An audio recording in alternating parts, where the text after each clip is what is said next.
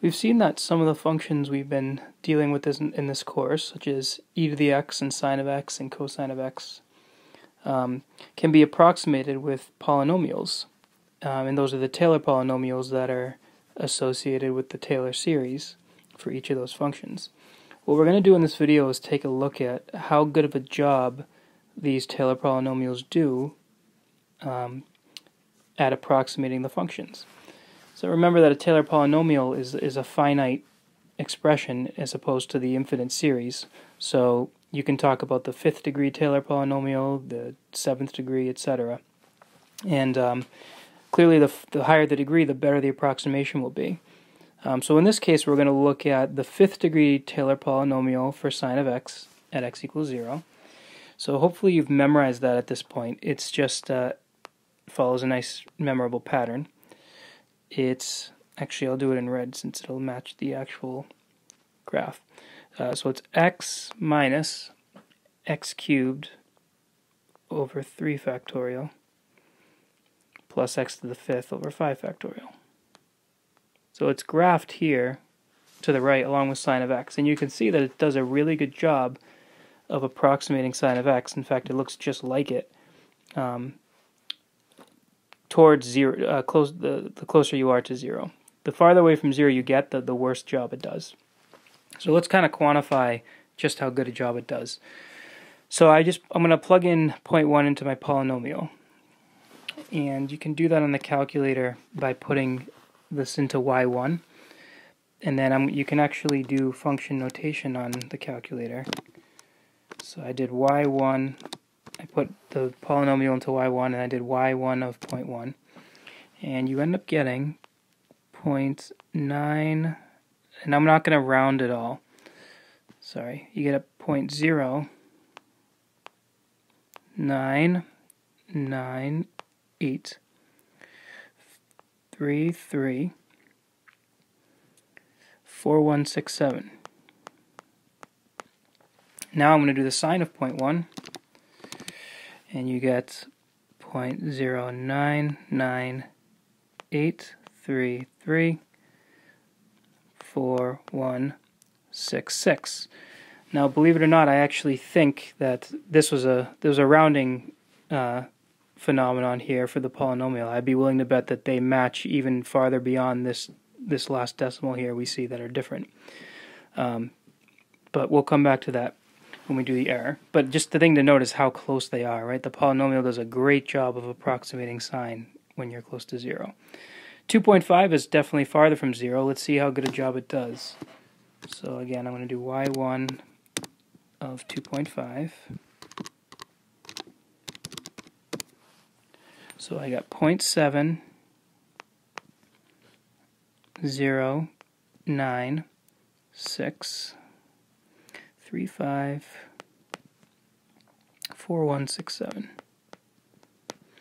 And when I do sine of 2.5, I should have switched to blue. I get 0.5984721441. So already you can see that it's doing a poorer job at approximating a value that's not close to 0. So let's quantify this by finding the error. So what is the error? Well, the error is going to be the absolute value of the true value of the function minus the approximation. So what is the true value of the function for 0.1? So again, this is approximating 0.1. The value at 0.1. So we'll do the true, which is sine of 0.1 minus our estimation. So we could just subtract the two values, but to show you that the calculator actually rounded here and that the error, that they actually match even beyond that decimal, I'm literally going to do sine of 0.1, and I'm going to subtract the value of the polynomial at 0.1. And this is what the calculator gives you, negative 1.9838 times 10 to the negative 11. So just to give you an idea, that would be, and oh, by the way, so that's an absolute value, so it's really a positive. So actually, we'll just get rid of that negative there. So that's the value. So just that is a decimal point followed by 10 zeros and then a 19838. So that just gives you a sense of how close it is. And for x equal to 2.5, the error would be the sine of 2.5 minus the polynomial evaluated at 2.5. And doing that,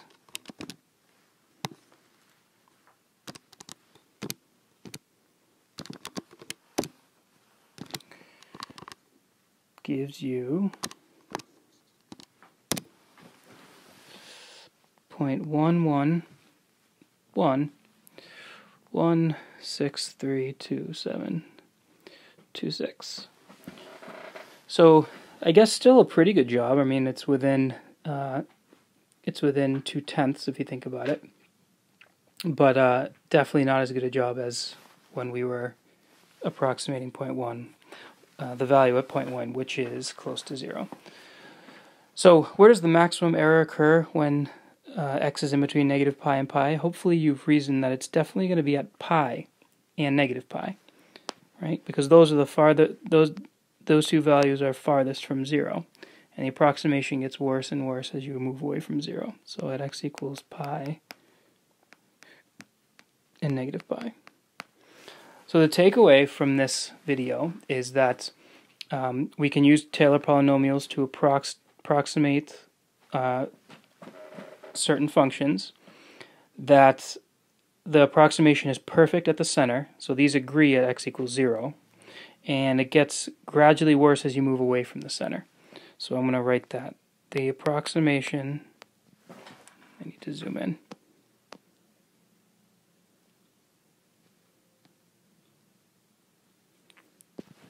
The approximation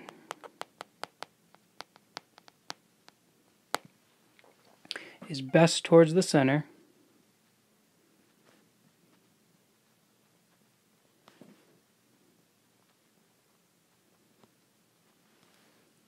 and is less reliable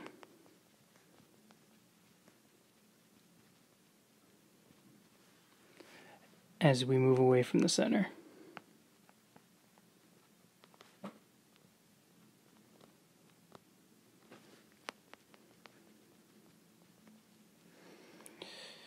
Also note that they agree at the center. So at the center,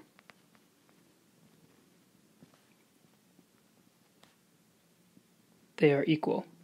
When I say they, I mean the Taylor polynomial and the function you're modeling. So I mean again, p5, the fifth degree polynomial at 0 is equal to 0, which is also equal to the sine of 0. So you can see they agree there. But close to the center, they're really close. The farther away you go, the worse they get.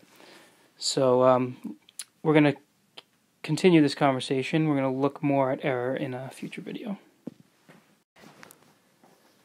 So we just saw how to approximate sine of x using its fifth degree Taylor polynomial. And we use it to approximate it at two values. And right now what we're going to do is we're going to graph what all the errors look like. So how would we graph the errors in general? Our graph would look like, so I'm going to put into y1 in my calculator, the absolute value of the difference between the actual sine graph and the polynomial.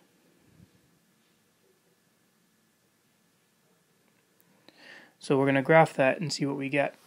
Now I recommend when you do this and again it's not that big a deal, but on a calculator it can be a little awkward to be typing so many of these expressions in for the polynomial. I might put in y1, you can put sine of x, And in y2, I'm going to put the fifth degree Taylor polynomial for sine. So I'm going to put in x minus x cubed divided by 3 factorial, which is 6, plus x to the fifth divided by 5 factorial, which is 120. So I put those into y1 and y2, sine of x into y1 and the polynomial into y2. Then I unhighlighted the equal sign because I'm actually going to graph what I put in y3. And what I put into y3 is going to be the absolute value of y1 minus y2. So you can see on the calculator where I'm going. And the reason I'm doing this is just because it makes it a little less clustered. You know, we all know how if you type one thing wrong into the calculator when you're graphing an equation, it can be frustrating to find out where it is. So this way you just kind of, you put the function into y1, the polynomial into y2, the absolute value of y1 minus y2 into 3, make sure that's the only one highlighted. Now for the scale is sort of given away here, but we want to graph the errors on the interval negative pi to pi. So that suggests that my x-min should be negative pi, my x-max should be pi. My y-min, well, we're graphing errors. There are absolute values around this difference, so we're only going to be graphing positive numbers. So our y-min can be 0, maybe, well, yeah, 0, I was going to say maybe like -2 or something, or -1, just so you can see some of the words. But I think I'm just going to go 0 for our y-min. And y-max, well, again, the graph here is kind of giving it away, but let's just try 1. And we can always adjust later.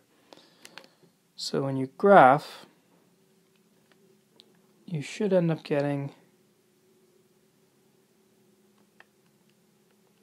this picture here, which looks like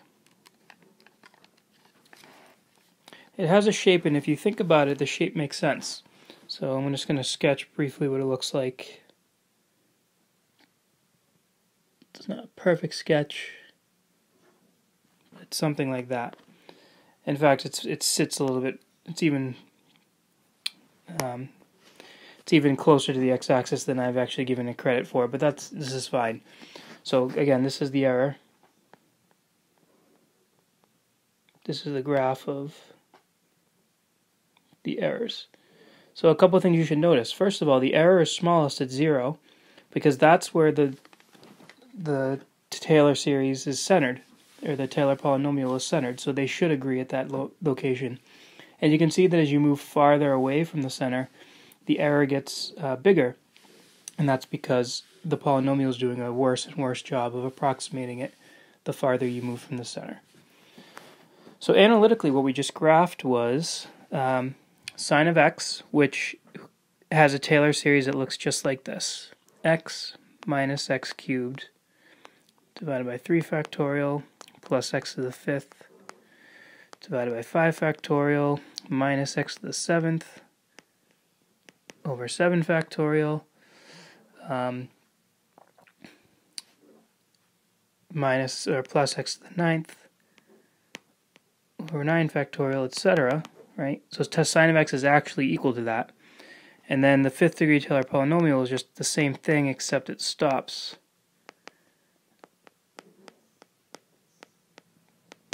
at that fifth degree. So we subtracted them, right? So if you subtract these, you'll get everything except the first 3 terms in the Taylor series for sine of x, and since we took the absolute value, we're looking at its absolute value. So again, these go away when you subtract, and we're looking at the absolute value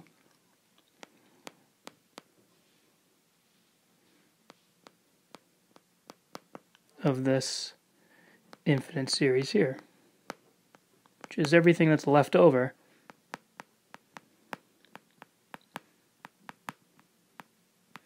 when you do that subtraction. Now this is sometimes called the truncation error, And it also is given this expression r sub 5 of x, r for remainder. So that's remainder because we're subtracting, and that's what remains. Sometimes it's referred to as the truncation error. And this is what we're going to examine more in a following video.